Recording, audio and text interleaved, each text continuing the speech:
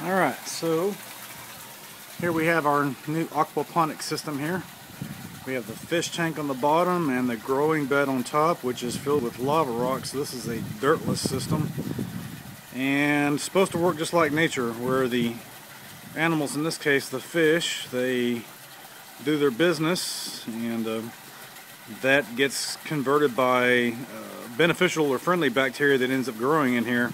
That converts it to nitrites, and that gets converted to nitrates, which is the primary food for the plants. So we have our blackened fish tank down here. We spray painted this black. We're going to touch up some of the paint because it's scraped out. We can see the water is draining back into the fish tank. We have our pump back there, which really can't see, and then we have our pipe that's bringing the water up to the grow beds, which we can see here. And if we just lift that up for a second, we can, actually it's kind of already in place, but you can see the water's coming out there.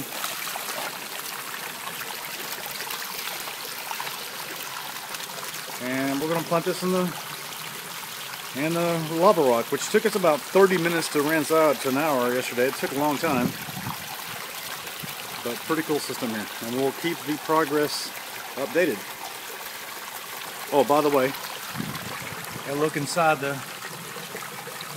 you can see that we have a little pipe in there, and it's keeping the level of the grow bed's water at a consistent height. When it gets over the top of that pipe, it just spills over and goes back down into the fish tank. And by the water spilling over into the fish tank, it will keep the water aerated for the fish, which will ultimately be either tilapia or catfish.